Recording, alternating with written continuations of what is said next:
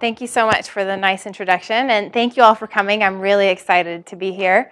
I'm hoping to keep this pretty informal, so if you have questions, definitely feel free to interrupt me, raise your hand, and we'll just take it as we go. So, as Michael said, I was a graduate student at the University of Washington before I joined Adobe, and there I was actually started out as a computer graphics researcher, and I did work in animation and image compositing, and then I came over to the good side and started doing HCI and finished my thesis in HCI as Michael just described. And when it was time to graduate, I was really excited to look at Adobe and to go to Adobe, and that's because they make software that's really near and dear to my heart. How many of you have heard of Photoshop? Almost all of you. Now, how many of you have used Photoshop? Okay, good. Now, how many of you are using it 15 years ago? Wow, I might be the only one in this room. It's never happened to me that I'm the only one, but trust me, I was using it 15 years ago, and here's my classroom. I was in high school at the time, and I was really, really into photography. And when I discovered Photoshop, I was in heaven. All of a sudden, I could make art. I could take the analog pictures that I was producing and combine them in all cool and different ways. And this is, remember, before the age of the digital camera. But let's fast forward 15 years. So what happens today? Well, I still take lots and lots of pictures, but I'm not an artist. That's what I was aspiring to be back then. What I do now in Photoshop is very different. I tend to go in and I only have a few minutes, not hours. And I just want to make my pictures look good. I don't want to make artistic compositions. And in fact, when we look at our user base, or look at Photoshop's user base, the majority of people who use the software are like me. And that's despite the fact that the software was designed for professionals, for artists, and for photographers. And many of them struggle with the software the same way I do. And the software is incredibly rich. There's many, many options, but it can be very difficult to walk up to it and just get going. And today I'm going to spend a lot of time talking about Photoshop, mainly because that's where we've been doing our experiments. But what I'm going to tell you about is not unique to Photoshop. Adobe makes a number of other software that has the same problems. And I would argue, in fact, many of our desktop softwares have this challenge. If you've ever tried to write a paper in Word or do your taxes in Excel, you've probably struggled just the same way that you would have struggled with Photoshop. So here's a sense for what the talk will look like today. First, we'll look at what actually happens when people try to use visual design software like Photoshop. Where do they go when they struggle? And then we'll look at some of the research projects that we've been building to try and make this easier. So along with my colleagues at Adobe, we looked at what happens. What do people do when they encounter a task they don't know how to do in a software like Photoshop? And in particular, we had 3 research questions. First, how do people approach looking for help? Where do they go? Do they ask a friend? Do they open their browser? Do they go to a search engine, or do they come to Adobe's website trying to find the right answer? Second, what types of content are most useful? And this question is because we've looked at video and text and tried to understand what's useful about these different kinds of formats, and we found that, video, there's tons of video out there. It's easy to produce, but it can be hard to figure out whether this is a good video. In contrast, text is easy to scan, but maybe it doesn't include all the details. And so we were really curious to see which instructional content format is preferred. And then finally, there are lots and lots of examples out there of how to do things in software like Photoshop, but are people able to take these examples and translate them to their own task? Invariably, the examples out there are not exactly the same as what the user is trying to accomplish. How easy is it for them to generalize those examples and follow on with them in their own context? So to answer these questions, we brought some people into the lab, we asked them to do some tasks, and we watched them, and we asked them questions. They did one task that they knew how to do, and then 1 or 2 more that they were unfamiliar with. And here we used the Photoshop 3D tools You may not know this, but Photoshop has 3D tools inside of it, and so you can manipulate 3D objects. So what happened? Well, what we found was that when we asked people where they go to for help, they invariably tell us that they go to the web for help. And this, I mean, this is, in this day and age, really not that surprising. But really, what we're finding is that people are learning opportunistically. They're opening pieces of software and assuming that they will figure out how to use them. And when they can't figure out how to use them, they go to the web for help. So what happened in our actual study?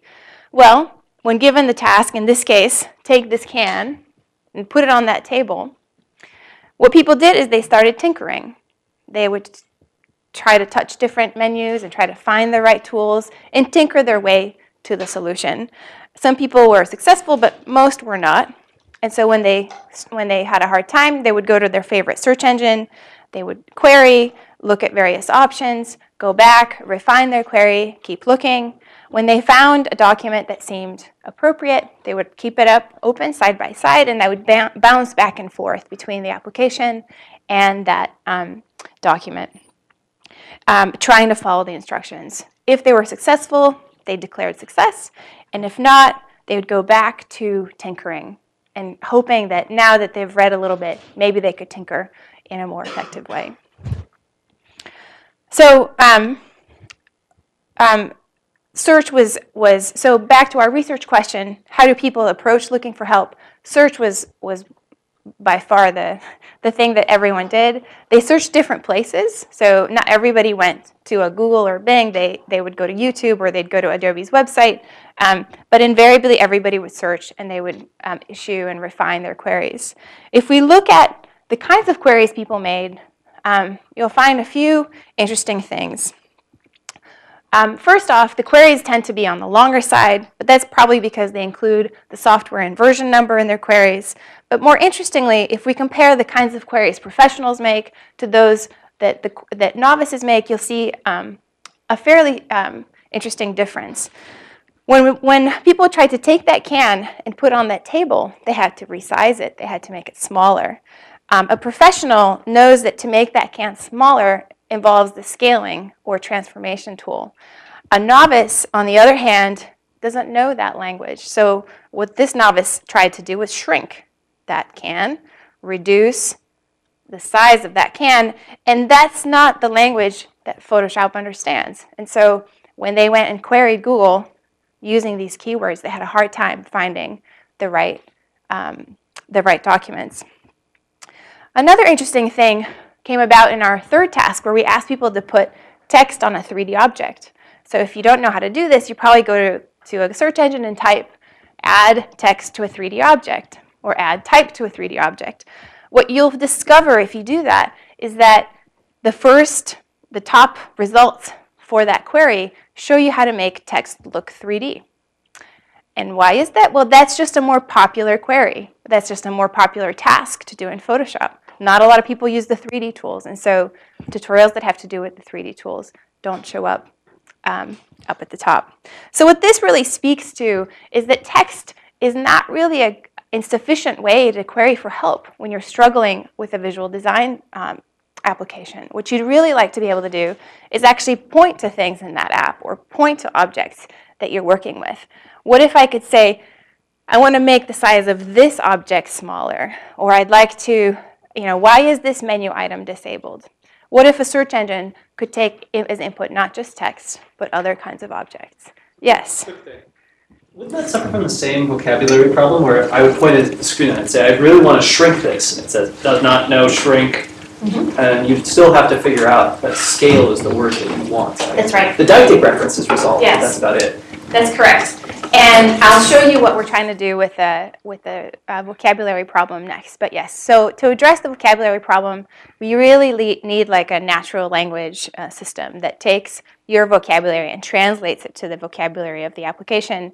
What's interesting is that for some popular things like selection, Google will already do this because there are documents out there that say, oh, if you want to do selection in Photoshop, here are the 10 tools you might consider.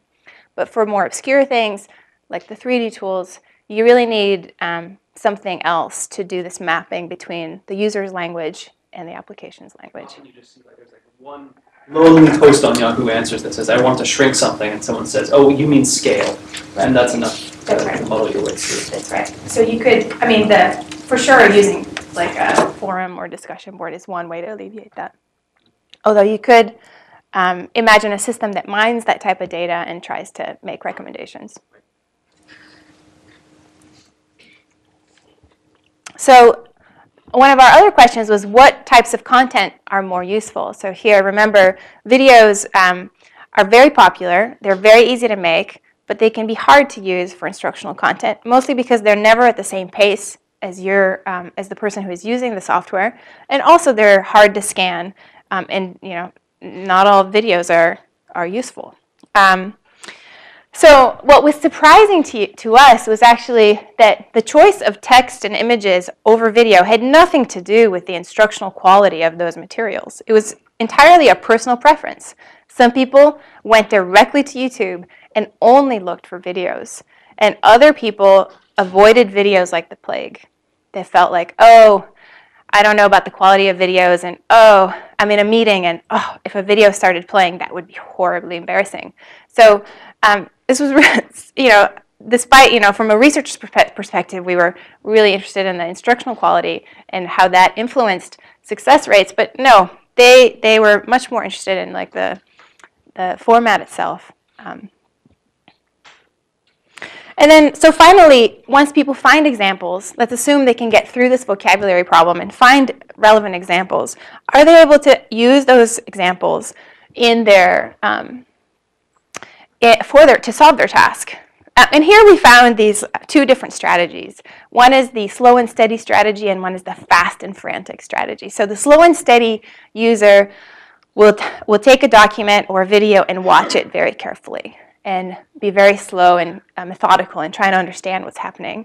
The fast and frantic person is just scanning, scrolling, and trying to see, okay, is this the right thing, and where can I find the right piece of thing to help me solve my problem?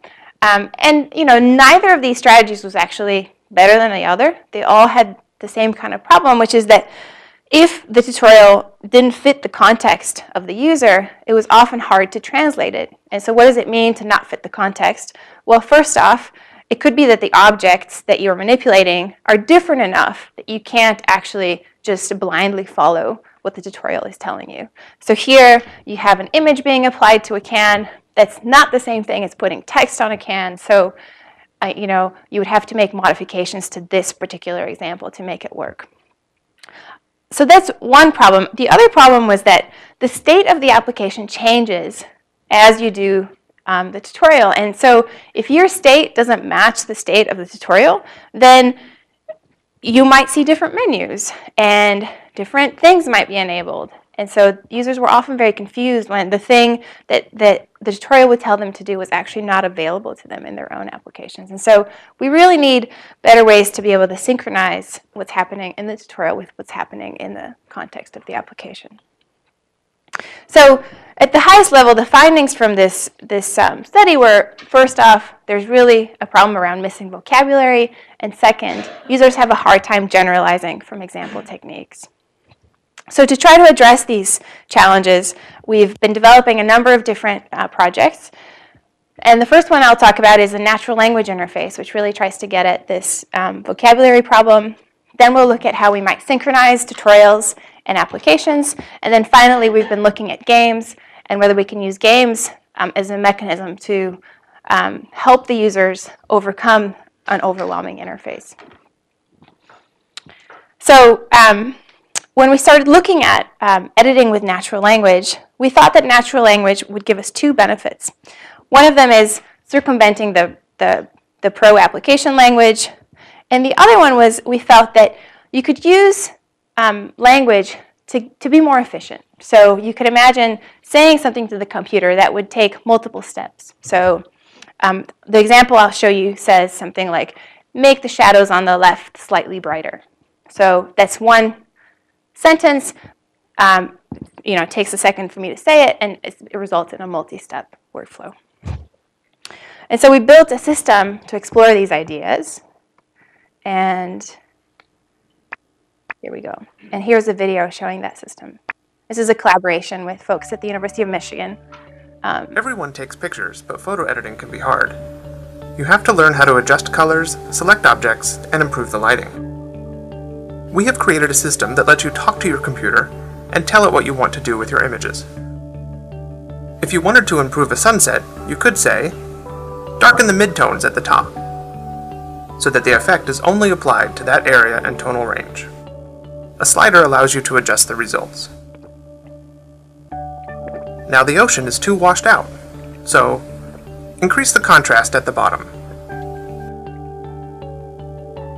That's better.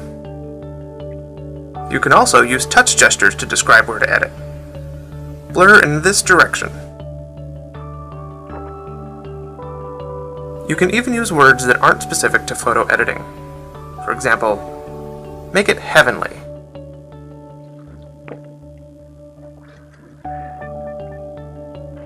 Now let's do some work on this picture of my friends Sarah and John.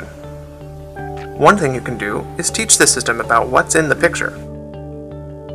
This is a shirt. And with face detection, it's easy to indicate who is here. This is Sarah.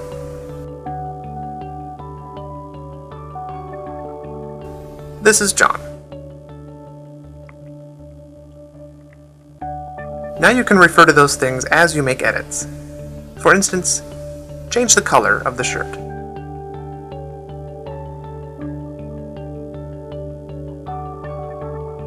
Now Sarah's face looks a little too flushed. Decrease the saturation on Sarah.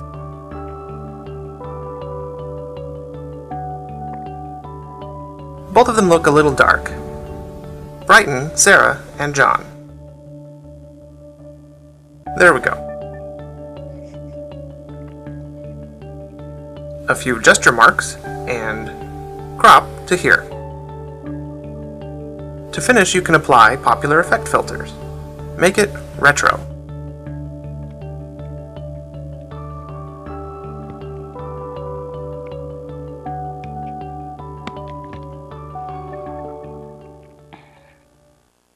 So in these examples, you notice that there's both. We explored support both for novices, so make it heavenly or make it retro, as well as for experts who have better understanding of that language, like knowing things about contrast or brightness. So how does pixel tone work? Well, at the highest level, we take gesture commands, speech commands, and we combine those and turn them into image editing operations. So what does that mean? Well, we take the speech, we turn it into text, we map that text to image operations, and we combine it with spatial operations that may be coming either from the gesture input or from the speech itself. So let's take a look at a specific example, just to make this a little more concrete. So here we have the example, make the shadows on the left side slightly brighter, or slightly bright in this case.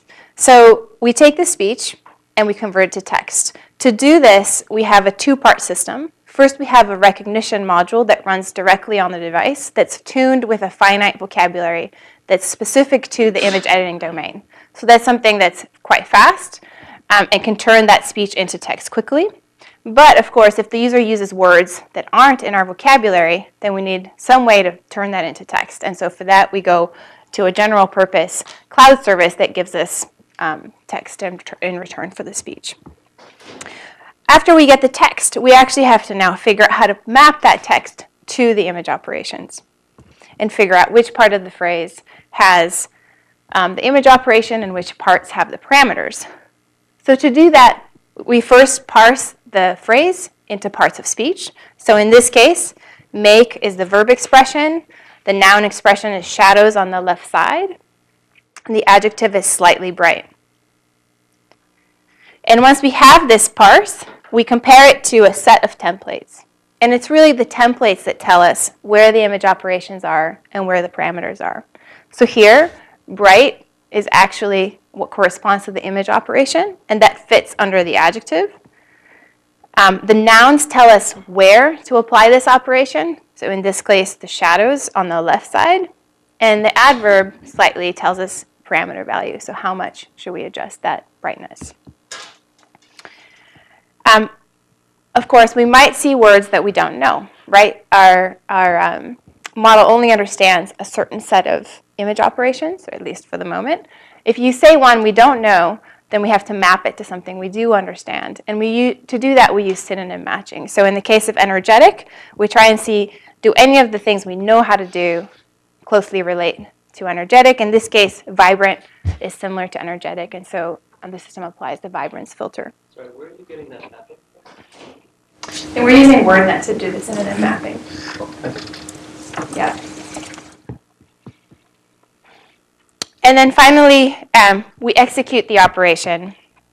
And because we expect that the user would want to manipulate that parameters, we give the user a slider to control that brightness. So they don't have to use speech to do that. Part of the key to this, we believe, is to have a multimodal interface where you're using speech and touch in concert. Of course, the system fails sometimes. And when it can't understand what you want, it actually just gives you a gallery of options that you can apply to your image. So we showed the system to a number of users. We actually had them do a comparison of the app you saw, one with a speech interface and one without. And almost everybody preferred using speech. And so this is encouraging, and I think one of the things that we found was that people already had biases about speech interfaces and how poorly or well they operate. And so there was already some amount of hesitancy. One user in particular felt that, initially I had doubts about the speech interface because my experience tells me that speech doesn't really work in other apps. But this one, it worked well. I think it's better than Siri. I think for this user, it really depends on what they tried to do with Siri. And this is very domain specific, and so perhaps that's why it operates better. User 6 says, it's possible that my parents and grandparents could use this. We haven't tried it with a lot of different age groups, but it's certainly very, very encouraging. So in the end, I think editing with natural language is really has lots of potential. And it really is, again, about these two things. Users can use their own language and can really avoid having to learn these very complicated image editing techniques and tools. And for these advanced users, there's really this opportunity to do two things more quickly. And we're right now really excited about this multimodal editing and trying to see how we can take what we learned on the iPad and translate it back into the Photoshop world in the desktop. Yes, sorry, Tim. So I'm curious whether people who did not use the speech interface use a different sort of query. Did they use different vocabulary? Because when I'm using, say, the Google search app, then if I'm speaking to it, I speak differently than if I'm typing to it. So, sorry, I should have made this more clear. So the people who didn't get the speech interface, they were not able to query with natural language at all. So they were just given a normal photo editing style interface, which has menus, and it had a gallery. Actually, the fallback gallery that you saw is what they were given. So they could still use the touch gestures and select, but they could not actually give it natural language. But I agree with you, searching with keywords is different than talking. Well, yeah, I think to change the modality to speech, then people think it's more natural, which is, again, the problem with Siri, that we ask it too many natural questions, right? So, especially if you're trying to edit with natural language, maybe taking speech instead of type to query, seems like a very clever decision. So, figure out. Yeah, so I think in the tablet world, it's kind of an awkward thing to be typing and using gestures at the same time. I think in a desktop world where people are not as open to talking because they may be in an office environment, I think that would be a really interesting thing to try, and it's something that we're looking forward to trying. I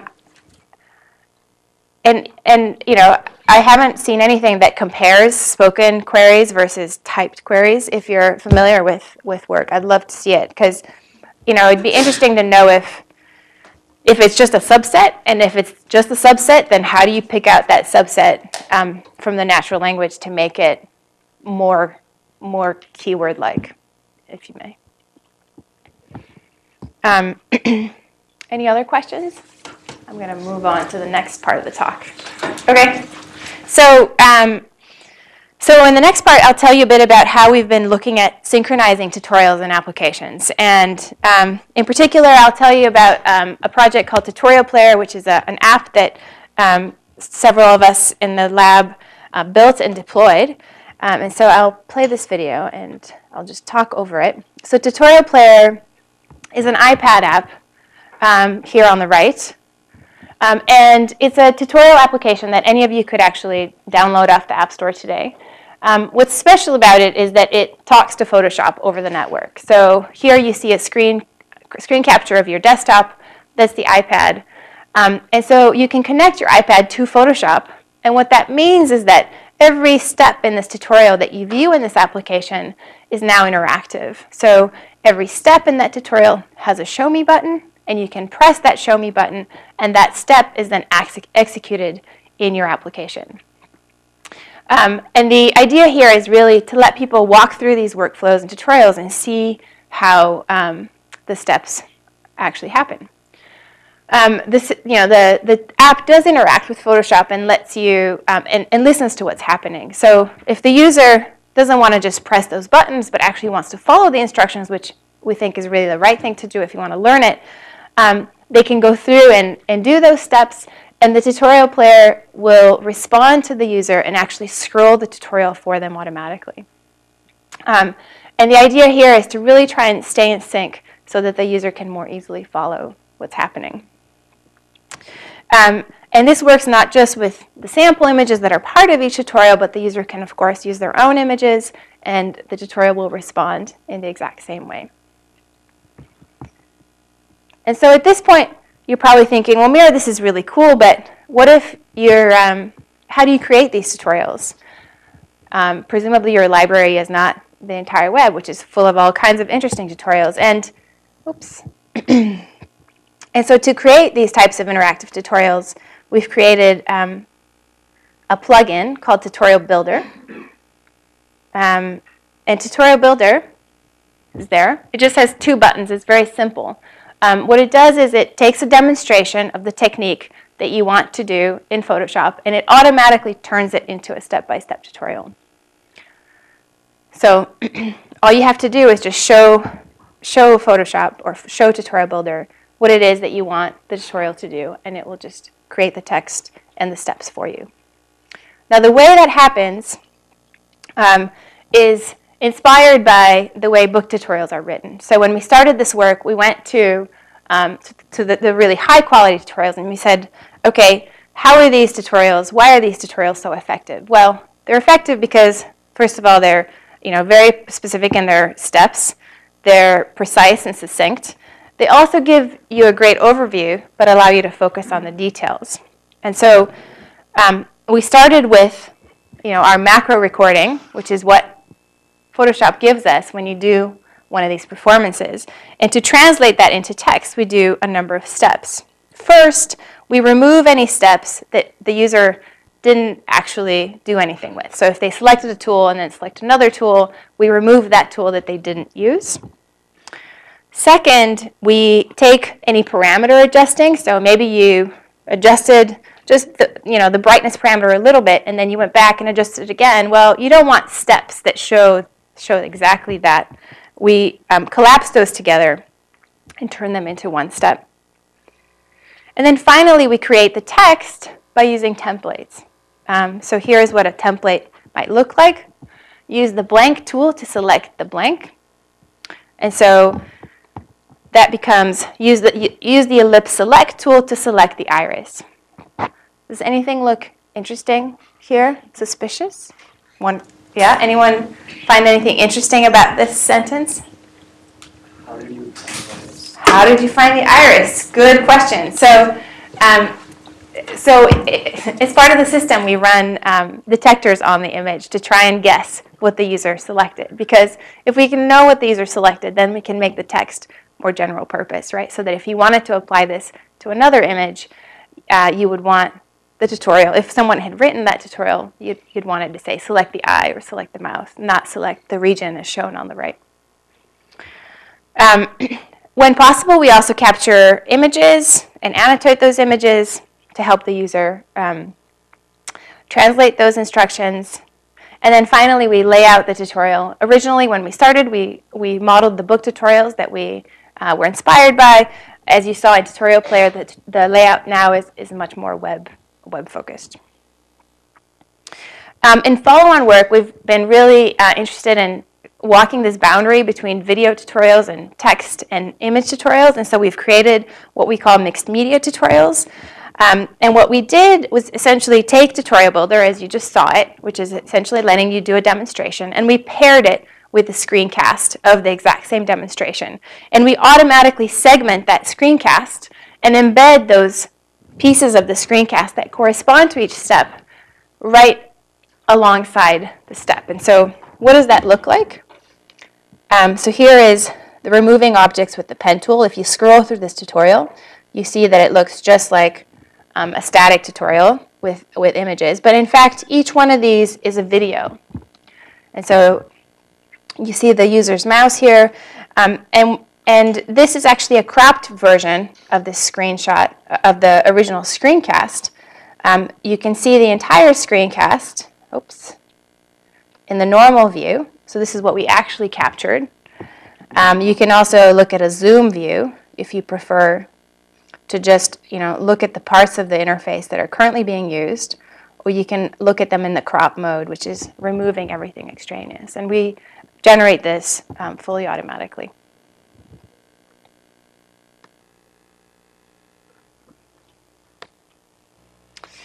So the other thing we've been doing is thinking about how can we take videos and make them more usable. And so here I'll show you the pause and play system. And this system takes existing videos that you could find on the web and then tries to segment them to make them adaptive to the user. So on the left, you see the user using Google SketchUp. On the right is the actual tutorial video. And what happens is as the user is using SketchUp, the video player is automatically pausing and playing to try to stay in sync with what the user is doing. So here, there's the first step, which is to draw a rectangle and then extrude, I think, that rectangle. And so when the tutorial gets to a different tool, it will pause and it will tell the user, go activate this tool. And when the user selects that tool, the video automatically starts playing. So the user doesn't have to keep switching back and forth between the video and the application. The application is just playing. They can just listen to it, or they can look at it, and they can continue operating in their application at the same time. And in contrast with Tutorial Builder, where we had to actually create an authoring tool to make this richer kind of tutorial, here we're doing everything after the fact. So we take the tutorial video, we use computer vision to parse it, to figure out which tools are being used, and then we segment it. And then the video player itself is listening to what's happening in the application and automatically pausing and playing that video. I think the one thing I wanted to mention is that the disadvantage of this approach is that we can't do the show me buttons. So we can't actually do the operations for the user because we don't have the command. We can't extract that just from the video. Okay. Yes? So often I screw up, even when I'm trying to follow a tutorial. And it seems like there's an entire sort of open area or challenge here of what happens when a user gets off the rails. Right. And if they start thrashing. For example, if they accidentally click the button that the thing's expecting them to click, but they're actually a few steps out of sync and so on. I wonder if there's an opportunity to take this notion of sort of opportunistic learning to realize that I got this far, and then like just focus me here, because otherwise like you're going to start rolling off without me. Right. Yes. So we haven't. So in both in Tutorial Player and in Pause and Play, we don't do any long-term comparison. We're very much just comparing kind of where you are right now and what you're doing next. I think it would be really hard to do something fully automatic just because the user can really go off the rails unintentionally or intentionally, right? Maybe you decide, oh, this is really interesting, and I want to explore this further. I'm just going to like take a break from the tutorial. Or here's another way to think of it. I wonder, and this is just me wondering, because I don't know, if you were to look at sort of over the time of a tutorial, how, and then like the y-axis is how important is it that that the person actually see that information? Right. Is it like uniform? Do I actually need to follow step by step, as you pointed out? Sure. Or is it actually the case that most people actually just need this little one tiny little bit, and they tend to fast forward through Right. the preliminaries? Yes, so I think the idea of doing hierarchical tutorials is really interesting, and I think that's particularly useful for different expertise levels. So, you know, a true beginner might need really low level, like step by step instruction, while someone that's more advanced might just need, oh, remove the background. And they don't have to follow your particular way of removing the background because they know how to remove the background, right? So I think doing matching at that level is probably hard, but I think you don't even need to do the matching, right? You could imagine having a tutorial that like expands and contracts as the user needs that detail. I think what would be cool actually is if the user starts to follow a step. So we've done some work actually looking at the content itself and trying to adapt macros based on content. And so I think that's another interesting direction. So you're using this example tutorial, but it's not quite right for your tutorial or for your image. How do we adapt that workflow fully automatically so that it does fit? And so we've done work there on adapting parameter values, which is doable when we basically match up image features with different parameters, and we know that like for daytime images you want to pick these parameter values, and for nighttime images you're going to pick these other ones. But we haven't done it at the workflow level, but that would be an interesting thing to try. Yes.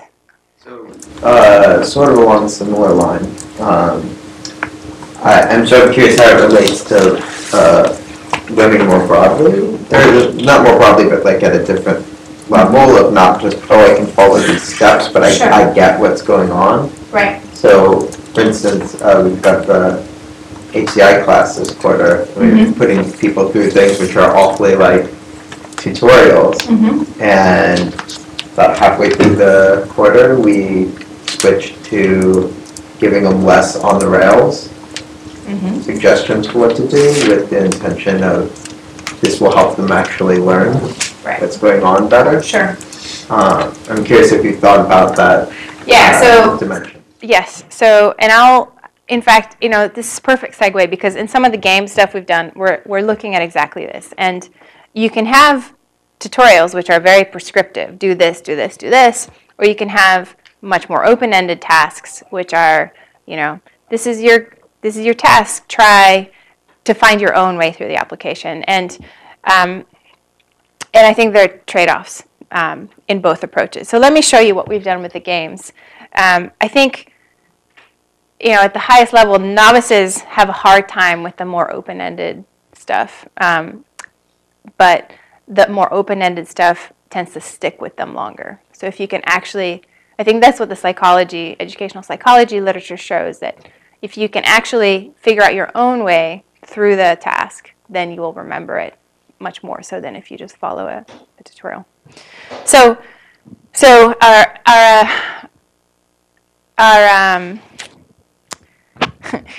idea for trying to do the more self-guided approach in the context of learning when it comes to games came in the form of Jigsaw.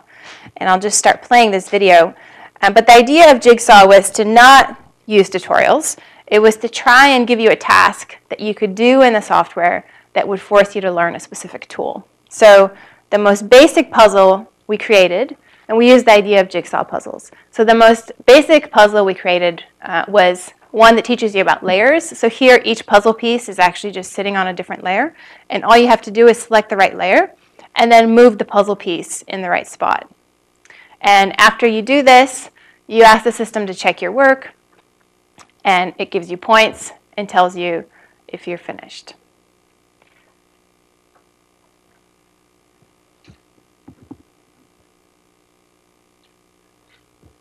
And,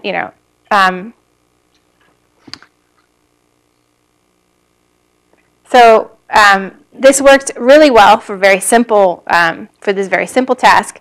The thing we found that was cool is that you could actually apply this for more complicated tools too. So this is the selection tool puzzle. So here, all the puzzle pieces are now sitting on the same layer, and they have a background. And so now you have to figure out which selection tool you want to use to cut those puzzle pieces out, and again place them in the right blocks. You can keep going with this. So we also tried this with adjustment layers, where you have to adjust some of the puzzle pieces, and we tell you which adjustment layer to use. And here, it's really more about exploring the different parameter values and learning how they influence, adjusting the image. And so this is a more exploratory approach to learning. And we did do some evaluation. And we found that for those people who had some background, it was effective. But for those who didn't, it was quite challenging. Because telling people, oh, go look at this, go use this tool, is not always sufficient. You need help often if you can't find it. So you really need to do scaffolding. So the other game that I was going to show you is called Level Up for Photoshop, and it's one that we've been studying for much longer than Jigsaw. And this one is back to this idea of using these more prescriptive tutorials. And so here is how Level Up works. Much like Tutorial Player, it has interactive tutorials. They're presented as missions, and every mission has points. And so as the user completes the different steps, they get points. So here, this mission is to make the image sharper. And so the user is going to use the Smart Sharpen filter to make it sharper. And so I'll go ahead and fast forward. So when they are finished, they get points. And then they're also able to do quizzes. And when they finish with the quizzes, there's also badges, and of course they can share them and get their friends to play too.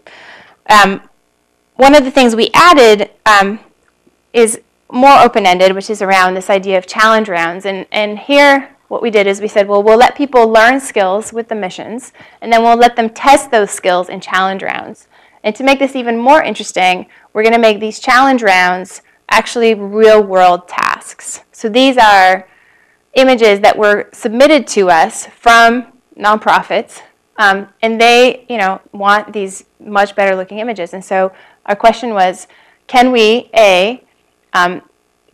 motivate these players to do better by giving them real world context, and B, could this be a crowdsourcing platform for people like the Wildlife Center for Silicon Valley to get better looking images?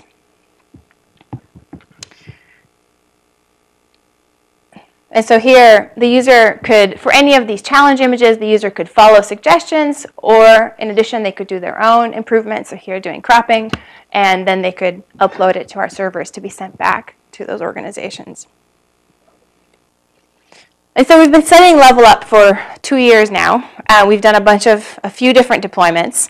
The first one we did was really looking at the tutorials themselves, and then the subsequent ones, we've been really interested in the crowdsourcing aspect and seeing how we can combine learning and crowdsourcing together to improve both. And the way we've been doing the analysis for this has been through logs, through interviews, and surveys. So in our first deployment started in September of 2011, and it lasted for a year, and we had about over 5,000 active players. And you would think that, even when you have 3 levels, which is not a lot, it's 4 missions, 3 levels, you think everyone would complete it. But no, they don't. Only about 35% of people complete this. And keep in mind that these are people who are going there all on their own. To even get to the point of actually installing Level Up takes quite a bit of effort. And so if they got to the point of playing, they were very motivated. So it was actually surprising to us that not everyone completed the game.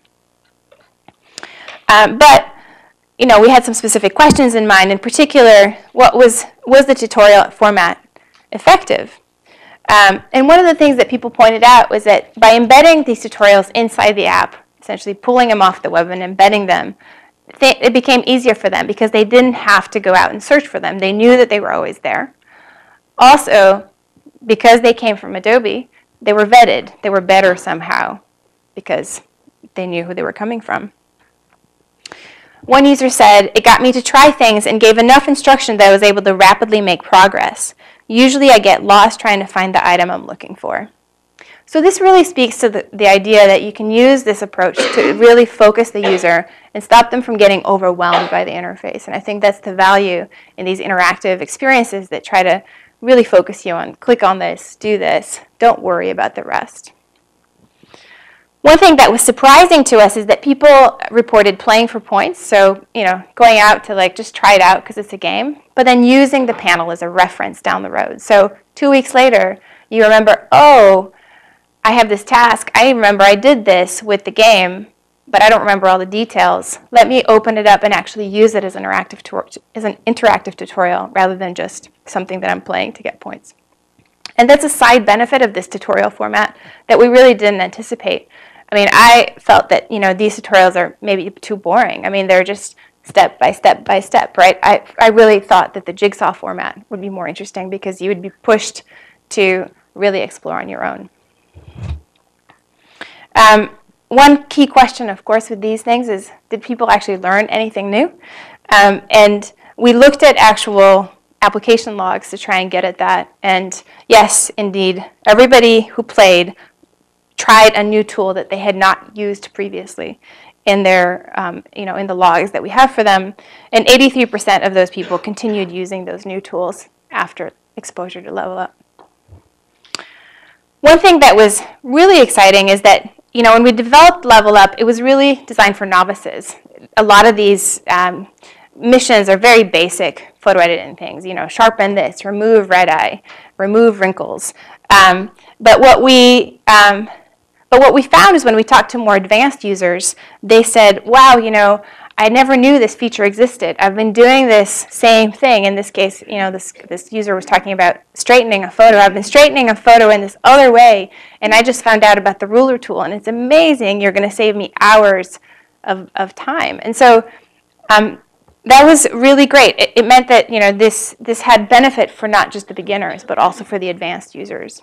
So it really serves as a vehicle for discovery, which an application like Photoshop has a big problem with because it has so many tools. Even though there are new features coming out all the time, the product team can't necessarily measure impact of those new features if people aren't using them.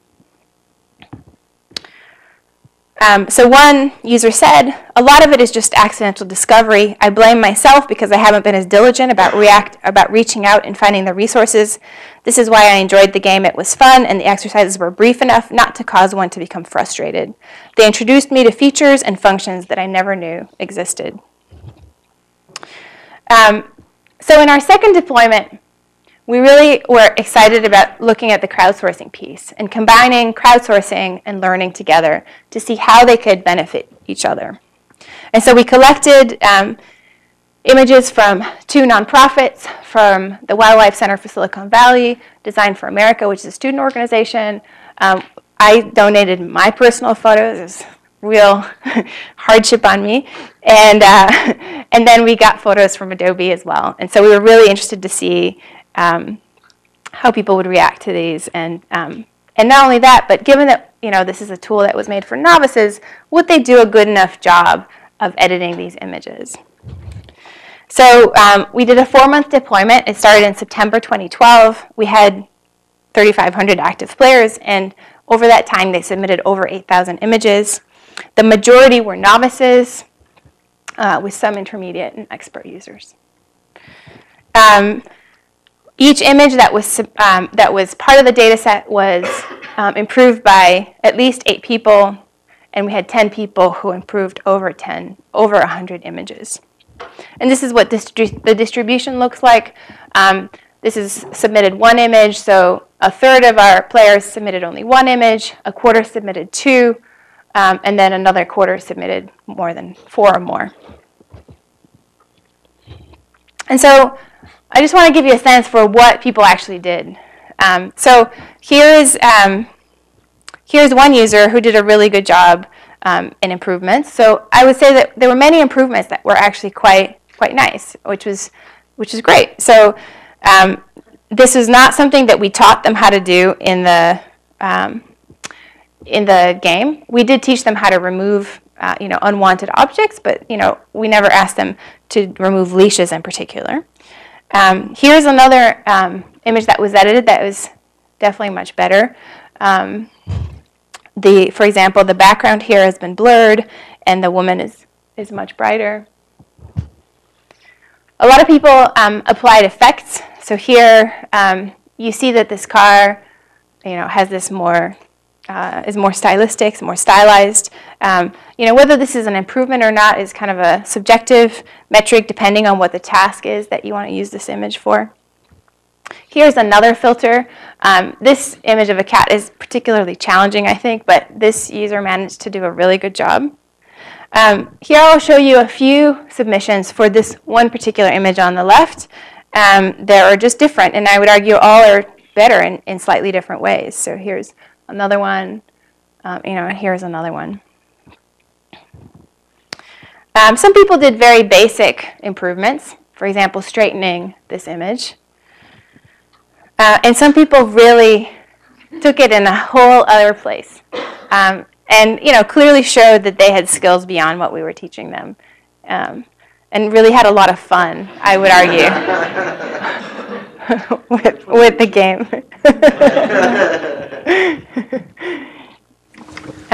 And then some people tried to talk to us. Keep in mind that there was no way for them to text with us or to text with each other or communicate with each other. But they found this game a little too easy. And then not everybody did a good job. So lots of people tried and, I would argue didn't actually succeed. But they tried. Interestingly, so this person, submitted this image but didn't really do anything useful. We looked for cheaters. We were curious to see if, like in other crowdsourcing platform like Mechanical Turk, if there would be cheaters. But we really didn't find any cheaters, mainly because there was nothing for them to gain by cheating, right? Like these are people who are learning. The only reason that they're using the software is for their own benefit. So we tried to more rigorously assess the quality of the images. We selected a subset. And we did 3 different assessments. We asked the requesters themselves if the nonprofit requesters, for the images that were submitted, which ones they would pick, whether it would be the original or the submitted. And it varied by organization. So 20 to 60% of those submitted images were considered better than the originals. We also did a Mechanical Turk task where we asked Turkers which image they would pick. It would be for a professional website. And there, the Turkers found 37% of the submissions better than the originals. And then we also had experts rate the images. And the experts had a lot more information about the kinds of tasks that the players were asked. So they knew about the kinds of things they had learned in the levels, and they knew about the hints that they were given, whether they should be adjusting brightness or straightening the image. And so the experts found that 85% of the submissions were rated as same or better. And that's because, again, they had a lot more context. Yes? I asked about this 85 versus 37%. Yeah. It seems like the experts are not judging quality of the output, rather they're judging the quality of the process. And so it was really hard to try and figure out how to judge quality to begin with. Because there were 2 different things, right? There was, so there is the subjective, is this a better looking image? And that's a very subjective thing. And then did they complete what they were asked to do? And so that's really more about the process. And so the expert raters did a combination of quality and process. So I think the experts, if the players did what they were asked to do and it looked better, then they would consider it. We actually used a 2-tiered rating system, usefulness and novelty. And usefulness was, is this better than the original, based on what they were asked to do? And then the novelty was, did they use the tools that they learned in that level, or did they use, did they go beyond that? So, so yes, I guess to answer your question, yes, they were definitely looking at process in addition to quality. If someone were to do this sort of study again, which of these three populations would you ask them to test against? Would you? I would say the requesters. I mean, I think at the end of the day, like, that's who's going to consume those images, so that's really all that matters. Because the Turkers, I mean, you're getting a general opinion of, is this a good image or not? Which, they're not the ones that are going to use it at the end. So I think what was exciting is that our novices did really well. So 78% of the novices submitted at least one image that was rated as better than original, which is great. So in the end, I think Level Up for Photoshop is an effective mechanism for teaching people new skills and for leading to discovery of these more efficient workflows. And I think it's an interesting point in the space of crowdsourcing platforms. It combines learning and crowdsourcing in a new way. And most crowdsourcing platforms today don't consider how to embed learning as part of the crowdsourcing process. So I would like to conclude in saying that I think learning or using software has really changed in the last, let's say, 10 years. People are really learning opportunistically, and we really need to think about how to teach them so that they can be successful in these opportunistic endeavors. So I have a number of ongoing projects, which I'll just mention quickly. First, we're taking all the learning work that we've been doing with applications, and we're thinking about how to use that in the real world. So with collaborators at Berkeley, we're looking at how to make it easier, for example, to author videos, instructional videos for DIY tasks.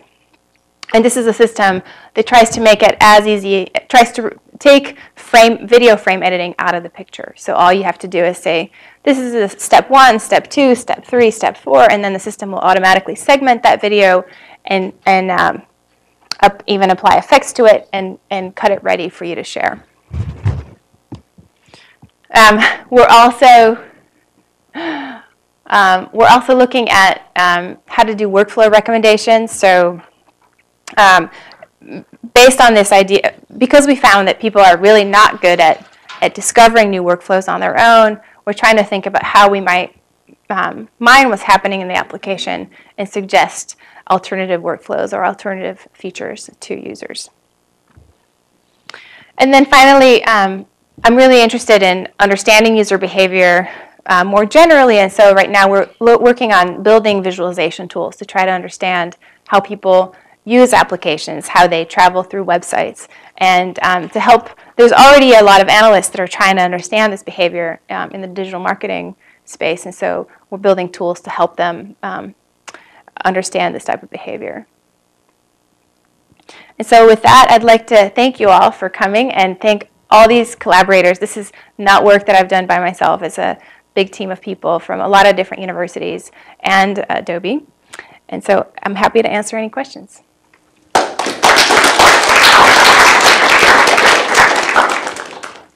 Yes? In Level Up, did the challenges at all contribute to attrition?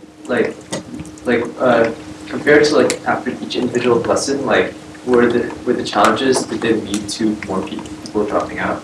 No, the rate of completion was pretty much the same with the challenge rounds. So I should say that they did not have to do the challenge rounds. They could skip through them. Oh, I see. They were not required.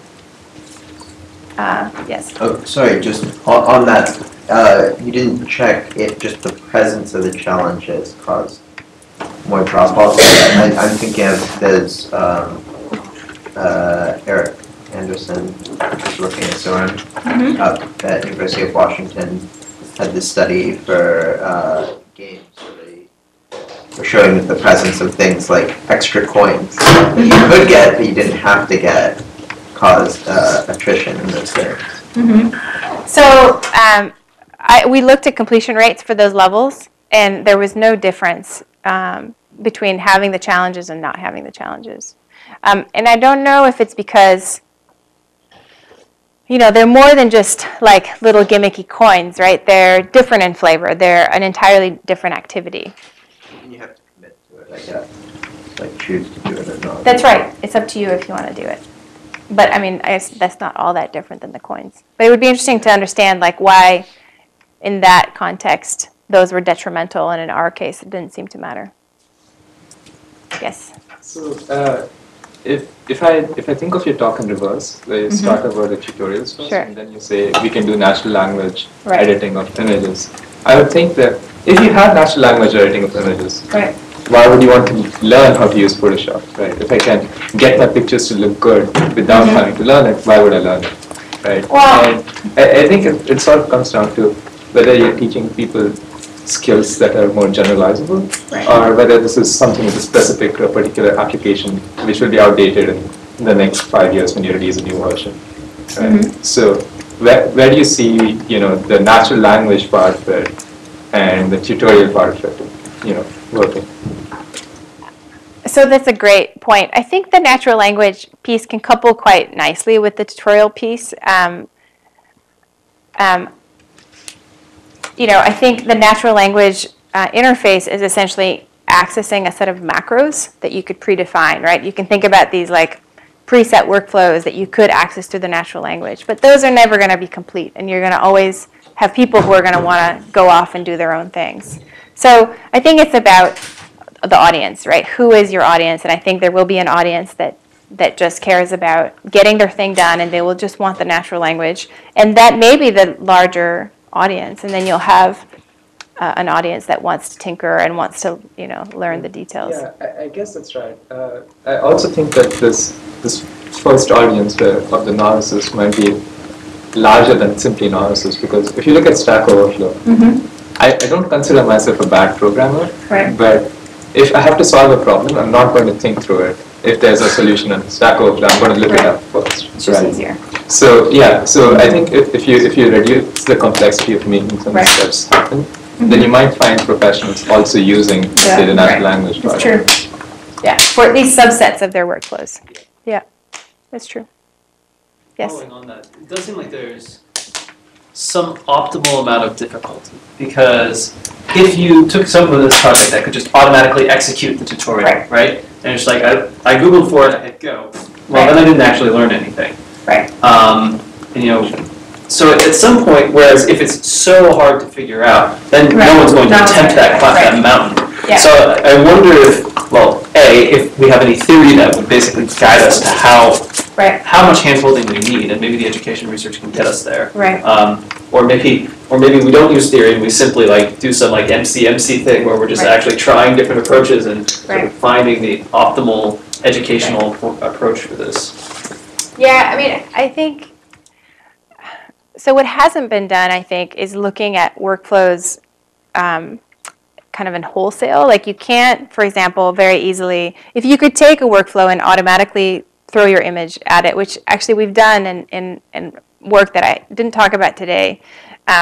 What hasn't been done is thinking about how you might, what are all the variations of a workflow. So today, when you do any image editing workflow or any other really workflow, you're following a set of steps, and you're setting those parameters. And once you're down that road, you can't really go back and change those parameters, right? Like that's it. And so having a way to actually modify those variables on the fly and seeing the whole workflow, I guess exploring the space of a workflow could be really interesting. And that would be a very different skill that would only be possible if you have kind of a higher level interaction, whether it's with natural language or something else. Sorry, sure. Yeah. So that just reminded me of, so these workflows are really tools which have been composited together. And I would think that there's some sort of a directed graph of these tools, so you can pick a starting point and you can have multiple ending points for that. That's right. Right. So I think one way that as a student I might benefit from these tutorials is to say, oh, and now that you've learned the step, you can also use it for these 4 other things, which are not really related to your current work, but there's other stuff you could be doing. That's right, and there is work that's looking at that in particular, is taking a repository of tutorials and aligning them so that you can have alternative workflows for pieces of those entire workflows, and then you could, of course, match along tools as well and say, how could I use this tool? What are all the different possible ways? Any other questions? Yes, there's one right behind you. I'm a professional designer, and I also teach students about design and also entrepreneurship. And Photoshop itself is this very specific tool that, as we all realize today in the audience, it has a large tool set. But I'm wondering if you looked at other models of learning that are outside of even Photoshop, outside of design, to inform this research. And if you did, what are the learnings from outside of that?